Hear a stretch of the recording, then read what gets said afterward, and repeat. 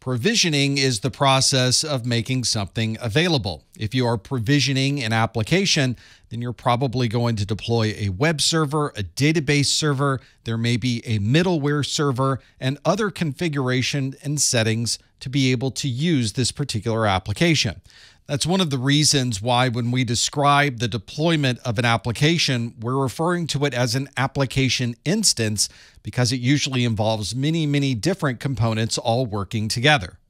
Of course, the provisioning of this application instance also includes security components. We want to be sure that the operating system and the application are up to date with the latest security patches. We also want to be sure that our network design and architecture is also secure. So we might want to create a secure VLAN just for this application. There might be a set of configurations and a firewall for internal access and a completely different set of security requirements for external access. And if we're deploying software to a workstation, we may want to run our own scans of that software and make sure there's nothing inside of that binary that may look malicious. This also would be a good time to check the security posture of the workstation and make sure that the workstation itself is up to date with the latest patches and is running all of the latest security configurations. The workload associated with this provisioned application can vary widely depending on many different criteria. Maybe at a particular time of the year, an application gets busier, or maybe the popularity of an application is taken off and suddenly a lot of people are wanting to use this application.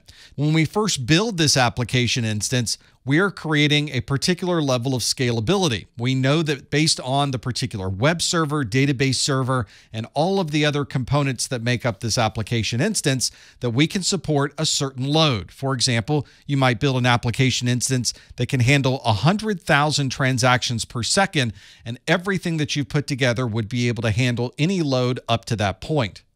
But if an application becomes very popular, you may find that 100,000 transactions per second isn't enough. Maybe you need to increase the capabilities of this application to support 500,000 transactions per second.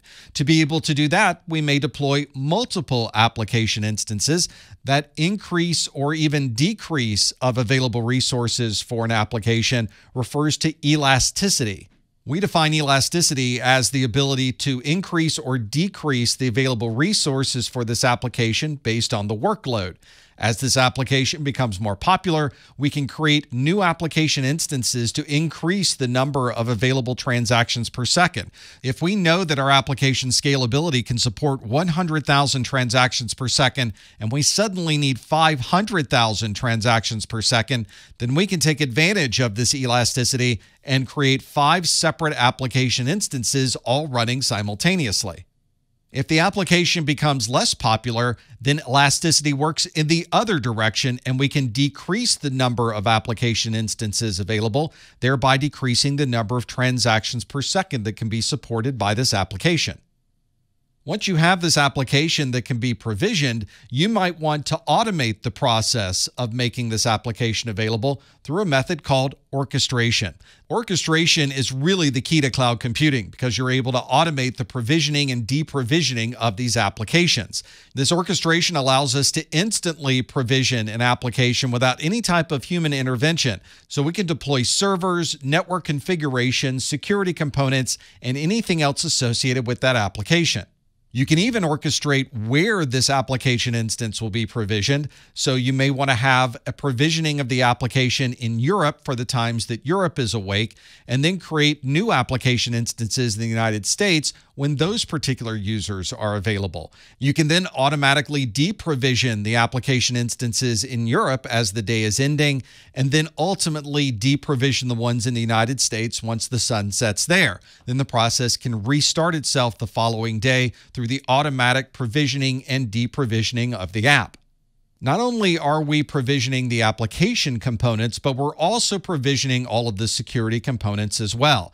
So the automation that you're building with this orchestration is going to apply to all aspects of this application and the security components as well. If we're building out and provisioning new applications, then eventually we may be deprovisioning or removing those application instances as well. This is not simply turning off the application. This is completely removing any remnants of that application from running in your environment. If you're deprovisioning a web server or database server with an application instance, then you also have to deprovision all of your security components as well. Not only are you removing the firewalls and other security devices, you may have to remove individual rules in the existing firewalls that remain. So make sure that if you are provisioning and opening up those firewall rules, that you are, during the deprovisioning process, removing those firewall rules. And of course, decisions have to be made over the data that was created while this application was in place. It may be that the data is copied off to a secure area, or it may be that everything that was created during the use of that application is now removed during the deprovision process.